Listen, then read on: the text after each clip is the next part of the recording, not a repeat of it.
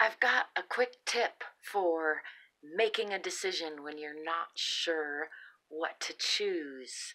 Hi, I'm Angel, by the way. Thanks for stopping by. Sometimes decisions seem simple, and sometimes those are the hardest ones to make. And I don't know about you, but I end up spinning my wheels, wasting a lot of time and energy sometimes on sometimes important decisions too, sometimes just kind of arbitrary decisions. And one that comes to mind earlier was I got invited to sing, stand in for another musician and lead, host an open mic thing that I've done before once, and with some people that I've played with a couple of times now. And it was a last minute thing, and it was a last minute request, and I had other things already planned. And so, like, both options were positive, and so it wasn't like, any kind of big stress to decide, and it wasn't really that big a deal either way. And yet I couldn't really, had a hard time deciding. And I had just heard this tip earlier online, and so I used it, and it was very helpful, which is a tip. I think it's from a Buddhist monk or something, but I was listening to Women of Impact, side shoot of Impact Theory with Lisa Bilyeu, one of my favorites lately, and she was speaking to a woman whose name I have shamefully forgotten at the moment. In any case, she was talking about an experience she had with a guru who told her, boy, that was a long way to get to this, wasn't it?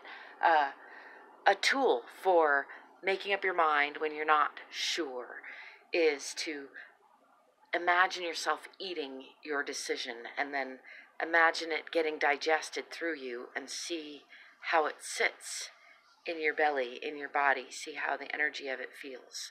So for me, to go play music feels better, even like to go play music and to postpone my writing, which has been postponed a lot and doesn't feel that great to postpone.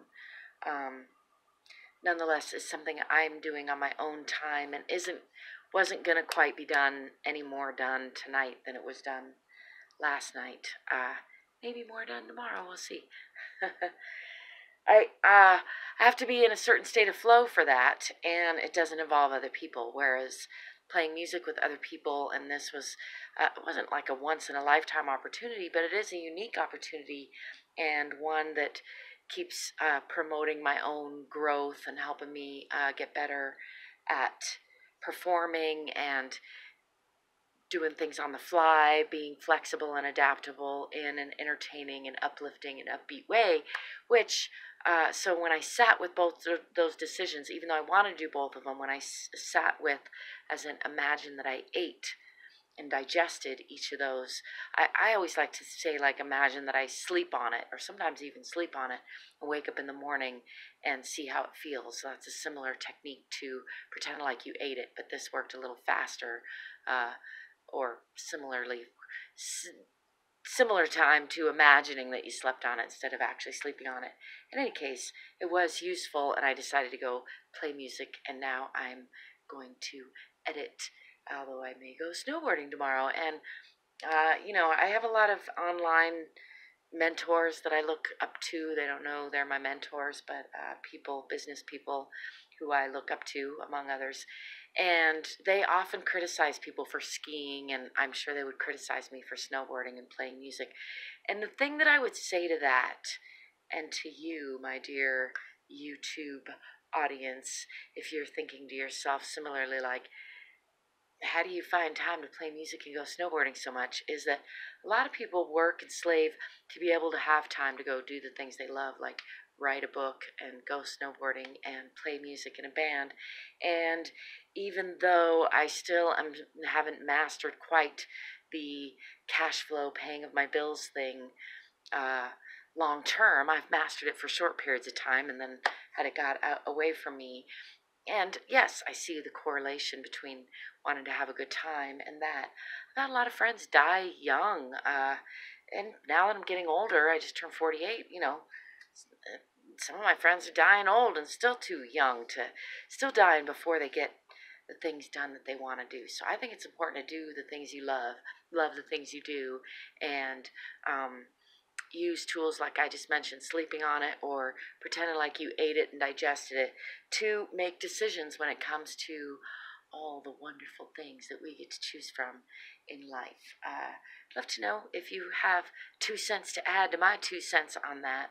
I gotta say, I'm feeling really good about my life in general. It's been a little bumpy and wobbly in some areas, but overall, coming into 48 and having some original music and just really feeling like I'm being authentically myself, for better and for worse. And I guess in some ways the fact that hardly anyone agrees with me is some sort of testament to my authenticity in a weird way, which I will examine some more. I do have a tendency to just be a rebel and an outlaw, and I'm not trying to just be resistant and rebellious and abrasive by any means. I'm really just being true to my own nature, which happens to be iconoclastic and rebellious and little outlaw-ish by nature. What's your nature? Love to know if you care to share in the comments below. As always, there are lots of ways you can connect to me and support me, and many of those ways are linked to in the description below. Until next time, I wish you peace, prosperity, lightheartedness, laughter, peaceful conflict resolution, playfulness. Don't forget to drive forward.